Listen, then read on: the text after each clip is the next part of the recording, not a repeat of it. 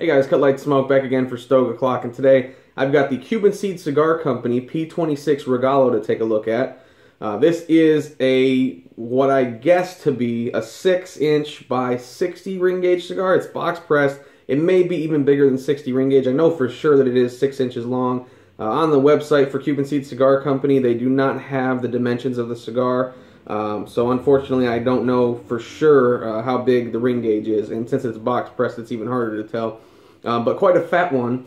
Now, this cigar, they say, is aged for 12 years. There is no blend information available that I can find online, so it's going to be quite a surprise here. But the idea of this is that it is I don't want to say knockoff, that's not a good word, but something that is close to the Padron 1926 series blend. The Cuban Seed Cigar Company, they make a lot of different cigars that are supposed to resemble the flavor profiles of a lot of very famous cigars out there. So this one is supposed to be like the 1926 series Padron, so we'll see how that is and how close it is. But they say that these are aged for 12 years while the Padron is aged for 5. Anyways, it's a $22 cigar, so not a cheap one by any means. So we'll get this bad boy cut up, we'll light them, and we will smoke them. It looks to be rolled very well.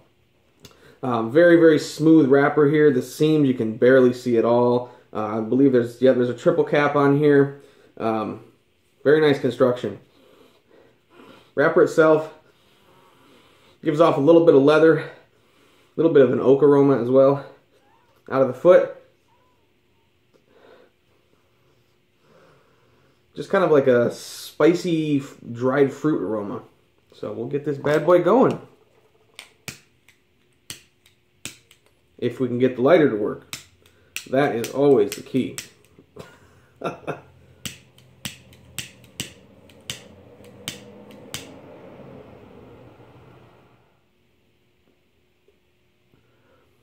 Right away, a lot of salty leather, a little bit of a bitter coffee on the draw.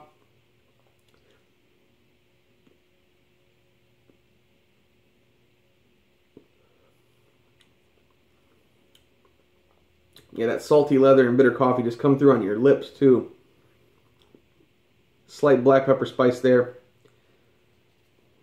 Now coming through the finish, the leather comes through.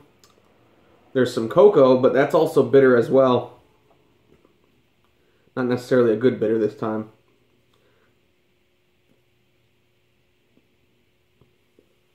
Through the nose, almost no flavor.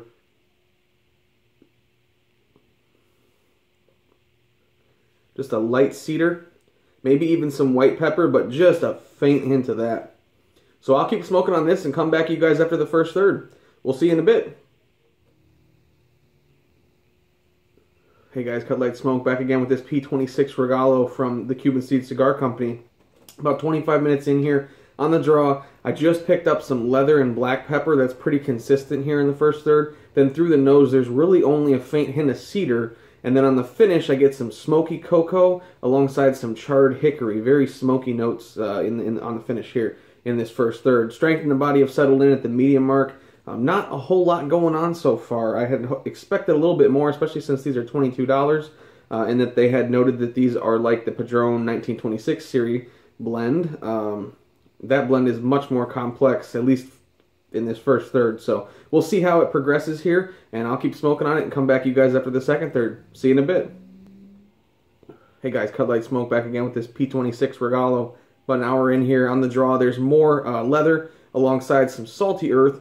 Then through the nose, I pick up more cedar with a nice sweet vanilla flavor. And on the finish, I just get some cinnamon and black pepper spice. The finish is now kind of spicy. I'd say overall the strength in the body are still at the medium mark though. And the burn's been pretty good. It is burning pretty quickly for how large of a cigar this is. But hey, no worries there. We'll keep smoking on it and I'll come back to you guys with my final thoughts. We'll see you in a bit. Hey guys, CutLightSmoke back again with this P26 Regalo. About an hour and a half in here, getting pretty hot, so I'm going to put it down here shortly. On the draw, I picked up more leather with some wheat, and then an earth that's now very vegetal. No change to the retro hail. Still picking up cedar and some nice sweet vanilla, which is really good. And then on the finish, I get a lot of black pepper spice with the return of some smoky cocoa. Overall, the strength in the body finished out at the medium mark here, very consistent throughout. And I'd say that this P26 Regalo is a good smoke. It's consistent, not super complex though, and not necessarily worth $22. Now, I'm sure there are some factors that do determine that price point. This is out of Hollywood, California, so I'm sure the cost of living is a lot more than where I'm at in the Midwest. And then on top of that, if they did age the tobacco for 12 years, there's a lot more cost to that too. So as far as comparing this to the Padron 1926 series, I don't see all the similarities. There's a flavor or two maybe that cross between the cigars, but I definitely go for a Padron 1926 before I go for this one. Just my personal preference. This is still a good smoke. It just doesn't have the complexity of the Padrones, and it's just kind of a straight shooter. So, but it did burn well, burn quick, but still got an hour and a half out of it. And it's a good smoke overall. I'd still recommend trying it if you're okay with the price point.